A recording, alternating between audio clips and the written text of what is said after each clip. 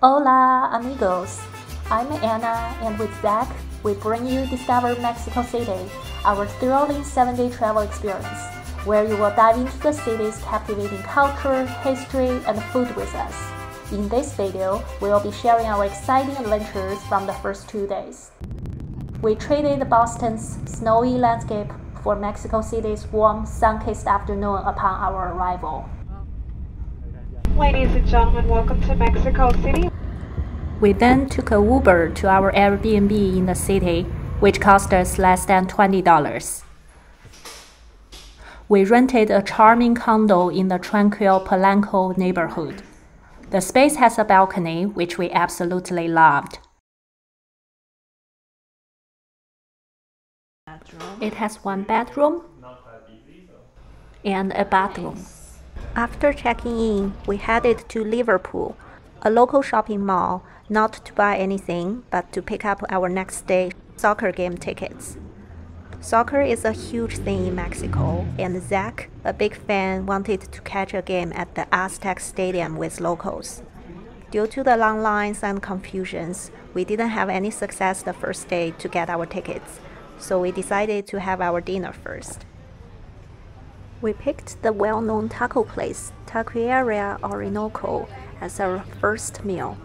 They are famous for its taco de chicharron, a Monterrey-style fried pork rinds. They have a very simple menu. We decided to try their frijoles charros and all 3 types of tacos, chicharron, dress, and al pastor. We first tried the frijoles charros, a classic Mexican dish. It is named after the traditional Mexican cowboy horseman, or charros. This dish features pinto beans simmered with onion, garlic, and bacon, creating a symphony of flavors. We absolutely adored it. The savory, smoky, and mildly spicy notes perfectly primed our palates for the delicious tacos to come.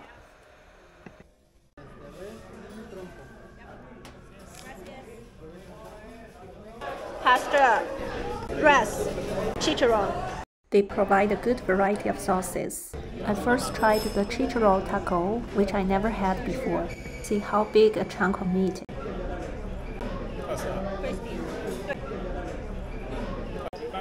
Add some lime juice, a full spoon of salsa. Let's have a bite. Into the mouth, there is an explosion of flavors and textures.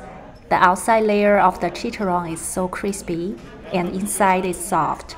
Together with the toppings, such as fresh cilantro, diced onions, and zesty salsa, the taco is savory and packed with a rich, meaty taste.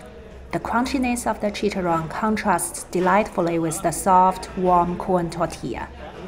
Next, let's try the taco de pastor. We had our best pastor in Playa del Carmen last year at a place called El Fango, which we can never forget, so we always compare any pastor with that one. Pastor is a marinated pork which is traditionally cooked on a vertical spit. The pork is seasoned with a mix of spices, including achiote, chilies, and pineapple juice, giving it a unique combination of smoky, tangy, and subtly sweet flavors. Usually, a slice of pineapple is also included. The pastor here is good, but we still believe the one we had in Playa del Carmen is better. We took a walk in the city after our meal to help digest the food before retiring for the night.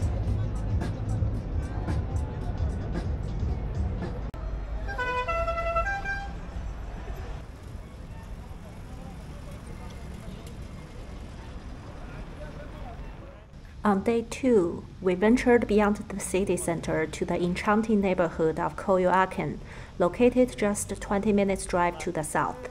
This historic district is among the oldest in Mexico City and has a rich cultural heritage. Coyoacan, which translates to place of coyotes, was once a separate village, serving as the capital of the Aztec province of Coyoacan in the 15th century, and later becoming a key location of the Spanish conquest. Early on this Saturday morning, we find ourselves in the heart of Coyoacan, surrounded by lush greenery and cheerful locals training their dogs.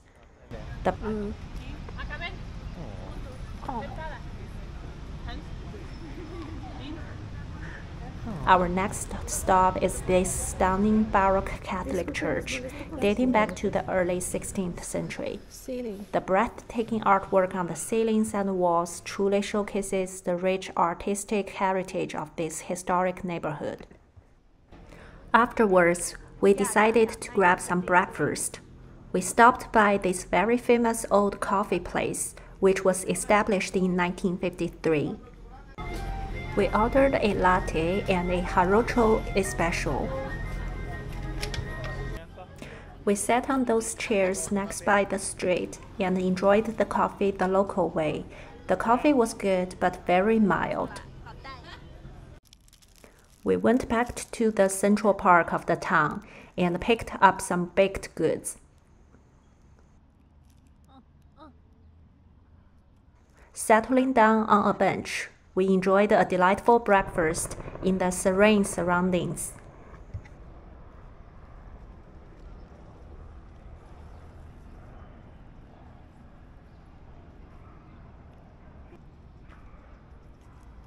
Hola, buenos dias.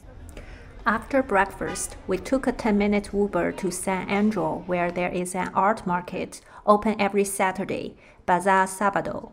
Bazaar Sabado has been a beloved tradition for locals and visitors since 1960s. This weekly market showcases the incredible talent and creativity of local artisans.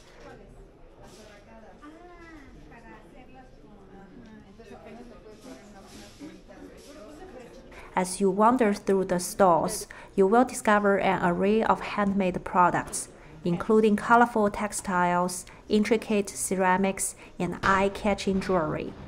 This is a great place to find a one-of-a-kind souvenir or a thoughtful gift for a loved one.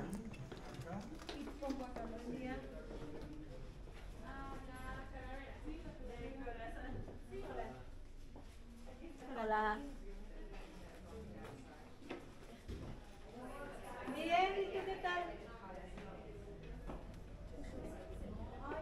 Vegetal oil, Himalaya salt, and dry chili. Okay. We have this spicy jalapeno, serrano habanero, and this is just as good. At one stall, we had the chance to taste a variety of chili oils. Gracias. Well, this is spicy first. Okay. Yep. I'll try this. We decided to purchase the spiciest option, eager to bring a touch of authentic Mexican flavor back home with us.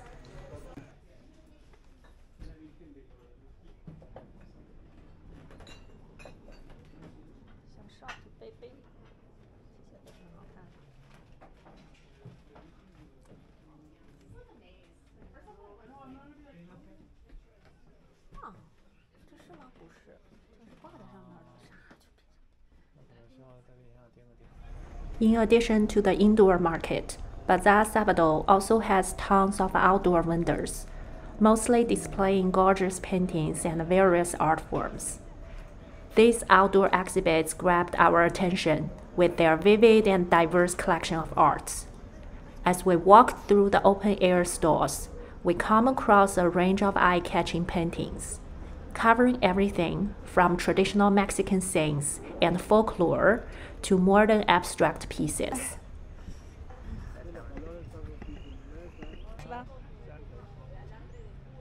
The lively vibe and visual explosion of creativity make this outdoor art bazaar a must-see spot when you visit Bazaar Sabado. As we left Bazaar Sabado, we found ourselves strolling through the charming cobblestone streets of San Angelo.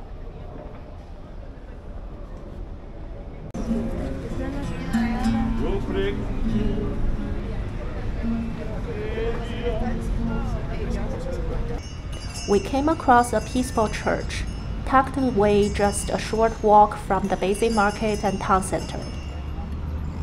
Let's take a moment to enjoy the soothing serenity that surrounds this beautiful spot.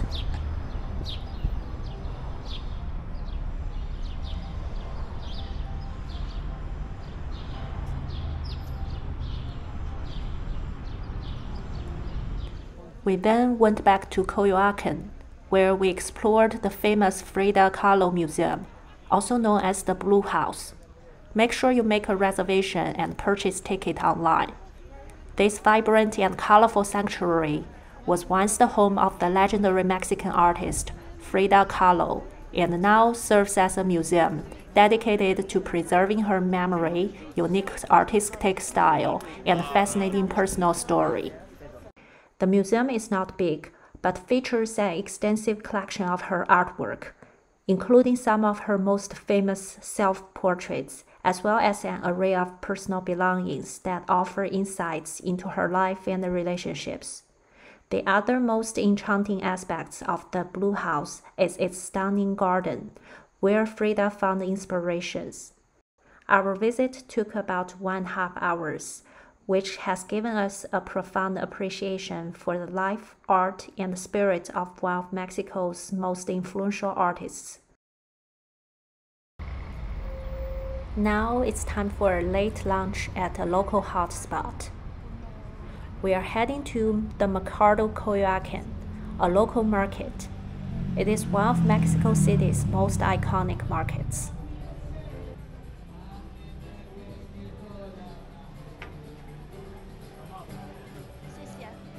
You can see vendors offer everything from fresh produce and clothing to household items. This market is the go-to place for local grocery shopping. It is like a window into daily local life. The market is good for anyone who wants a truly local experience. Our mission? To track down a popular food stall called Tostadas Coyoacan and indulge in some delicious tostadas. Getting around the huge market can be a bit tricky, but we are determined to find the Tostadas Coyoacan. Once we finally spot it, it's easy to see because of the crowd of excited customers gathered around the stall.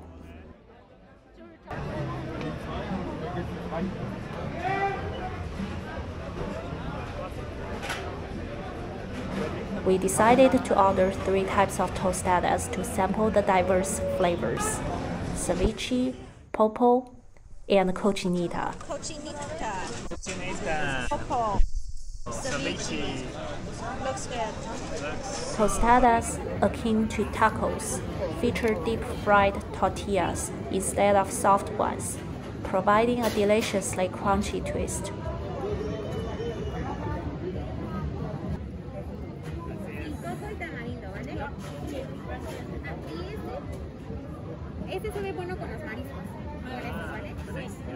We also got 2 drinks, one coconut juice, the other one tamarindo. Both have fresh fruit chunks in it. They are so refreshing.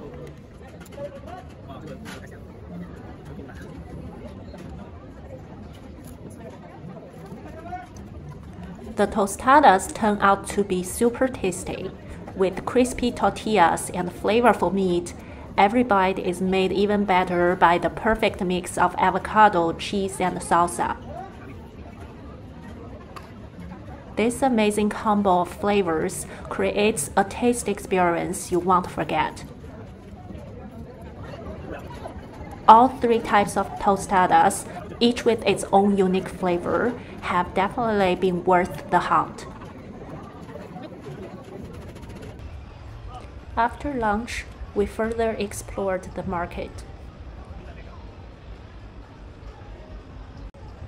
Mercado Coyoacan serves as a vital hub for the local community, where residents come to shop, socialize, and enjoy the rich culinary traditions of Mexico. With its lively environment and seemingly endless variety of goods, there is always something new and exciting to uncover.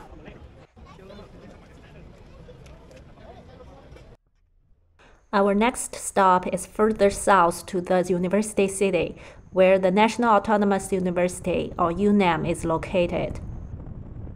UNAM is a public research university and consistently ranked as one of the best in Latin America. This vast campus is not only an academic powerhouse, but also a vibrant culture hub.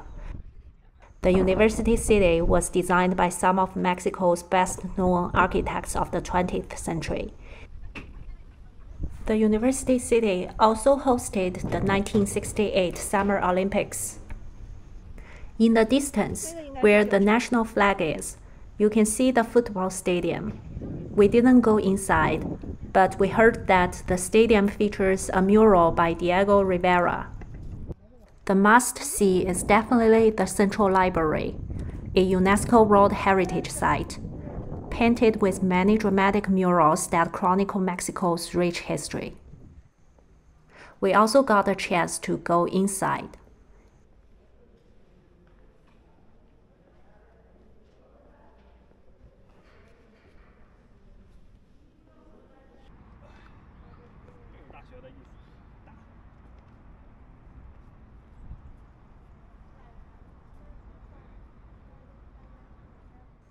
When we walk in the campus, we also find an abundance of student clubs and activities that showcase the university's creative spirit.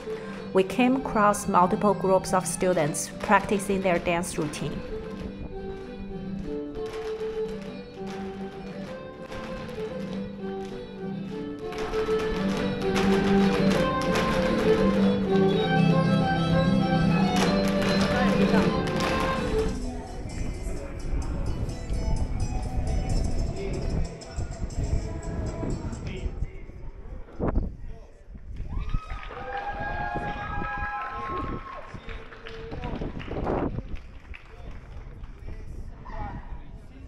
As we keep exploring, we are lucky enough to catch a really heartwarming moment.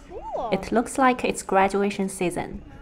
We saw graduates all dressed up in their caps and gowns, snapping pictures with their proud, smiling parents. This is one of the best universities in Mexico, and its acceptance rate is usually below 10%. The parents must be very proud of their children. After our quick visit to University City, we ended our day with an awesome time at the famous Aztec Stadium. There we got to join local fans for a super exciting soccer match. This unforgettable experience gave us a really unique look at Mexican culture. Keep an eye out for an upcoming video where we will take you through the whole process of buying and picking up soccer game tickets and really dive into the thrill of a soccer game in Mexico. Stay tuned!